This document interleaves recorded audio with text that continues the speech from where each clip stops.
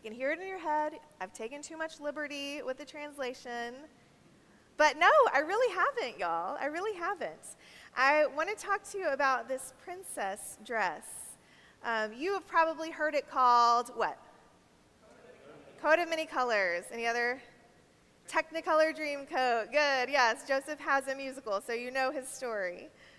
But the term here, katonet pasim, it can be translated in a lot of different ways. It means more literally a really long robe with long skirts and long sleeves.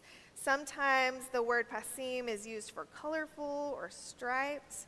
So we don't really know exactly what's in mind here, except there is one other place where this phrase shows up in the Hebrew Bible. One other place only. The katonet pasim comes in the story of Tamar, who is King David's daughter. In 2 Samuel, Tamar is wearing a katonet pasim, and the author goes out of his way to tell us that this is the traditional clothing of a princess.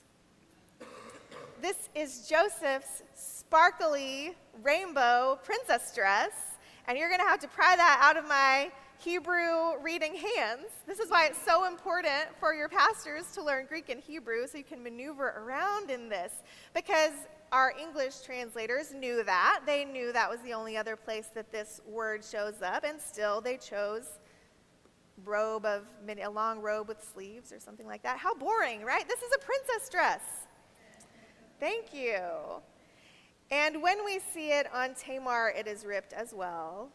It's worth noting that Tamar, King David's daughter, the princess in 2 Samuel, wearing her traditional princess dress, rips her own dress after being sexually assaulted by her brother.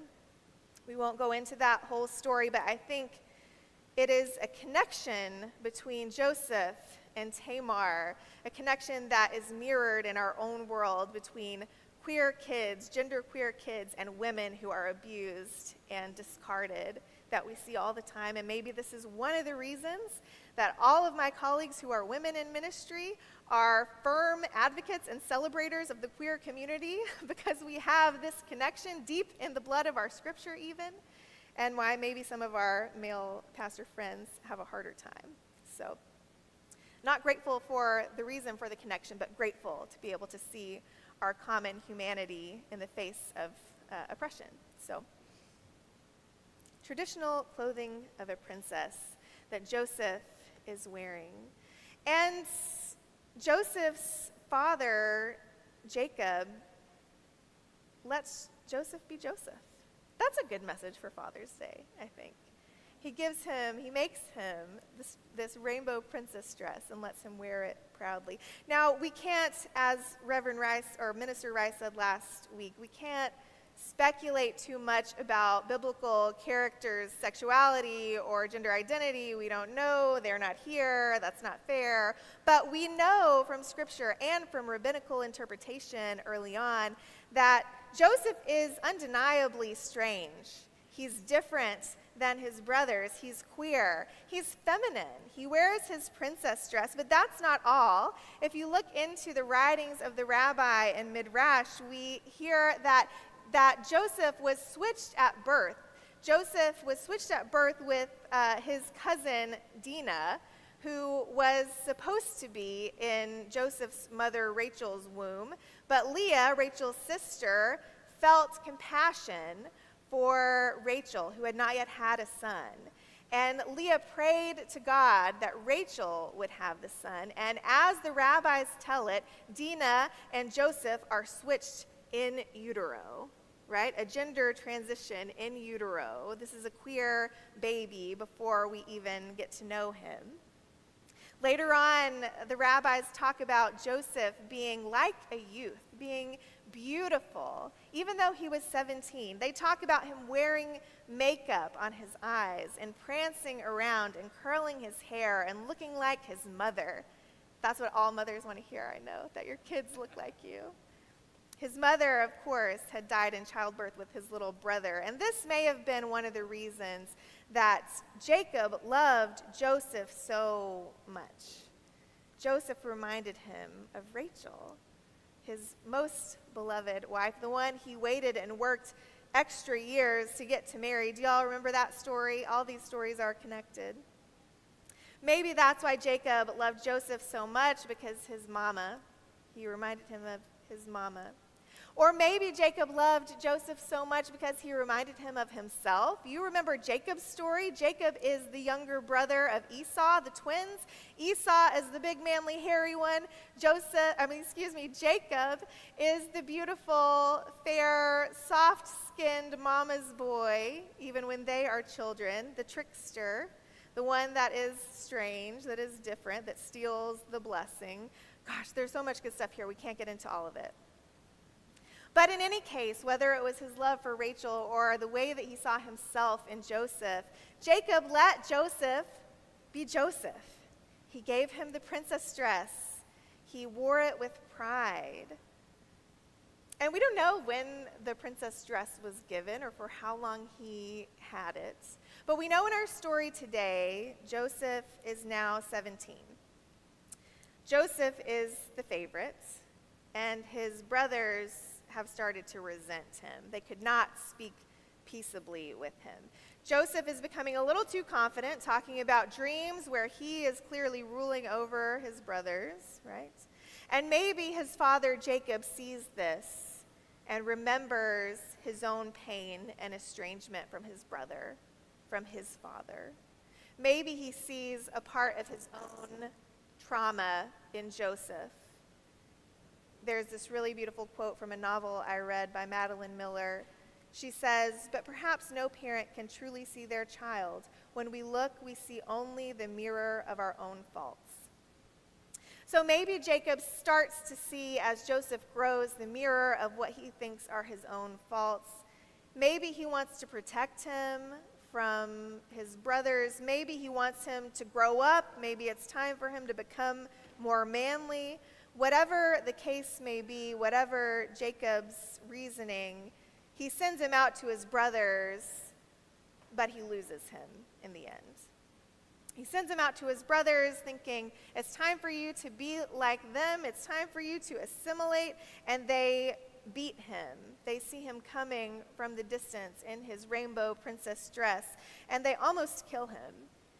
In some kind of moment of compassion, they decide to sell him instead. Compassion or perhaps greed, right? They said, where's the profit if we kill him? We can make this work to our own advantage. They then proceed to erase him from the family. They scheme to fake his death, as we read. The princess dress, ripped and bloodied, is returned to their father.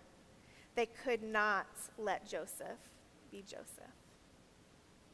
And I think that every queer kid and every parent of a queer kid and every ally of queer friends knows some version of this story, many versions of this story that keep playing out over and over again in our own society, or at least the fear of this story being theirs. But God is with him. There's a long saga going forward that we can't get into all the details of, but God is with Joseph. God is with Joseph as he is, even as he is sold, as he is accused, as he is imprisoned, as he is then released and finally elevated. He becomes the official dream interpreter. That dreamer that was sneered upon is the official dream interpreter for the Pharaoh. He becomes the number 2 in command of all of Egypt. I mean, talk about a rags to riches story. God is with him. And years later, when there is a famine in the land, Joseph gets to have his dramatic coming out scene with his family. His family comes to Egypt. They've all but forgotten about Joseph. And they come face to face with the brother that they have erased or tried to erase, right? They don't recognize him. But there he is. He's no longer a bullied kid. He's a grown ruler. And I wonder if his Egyptian garb, didn't look a lot like his Ketonet Pasim. You've seen the pictures of the Egyptian garb, the long robes, colorful, their use of eye makeup, and just a different way of being. And I think it's beautiful that Joseph already had all of that in him from the beginning. I wonder if he looked a little bit like himself. When they meet again, they don't recognize him, and the power is reversed. There's a whole dramatic story about how Joseph reveals that it is in fact him, but we'll save that for another sermon. The main point is now, when he has something to offer them, when he has power to share, his family loves him. But he always had something to offer. He always had power to share. And Joseph, despite all of the reasons he had to imprison his family, to say no, to get his revenge, despite all of that, if anyone had reason, it's him, right? Despite all of that, he interrupts that cycle of violence, and love breaks through. He uses his position of power to stop the hatred, the violence, the trauma that has been rampant in his family from the beginning of their history. We can flip back a few pages. And finally, his brothers can see him in the fullness of himself, in his Egyptian Ketonet Pasim, regal, generous, gracious, and now they let Joseph be Joseph. He is reconciled with his family. He is reunited with his father after so many years of him thinking he was dead. It's a beautiful story. Unlikely in real life, right? But beautiful, and something for us to aspire to. Because there are so many Josephs in our lives. There are so many little Josephs that we love. And if there's any message from this text, I think it is that we can let Joseph be Joseph. We can see the truth of what is in our children, in our friends, and each other, and embrace that. See the value that is there even without all the trappings of power. Let him wear the princess dress proudly. Let him wear the eyeliner or the combat boots. Let them dream big.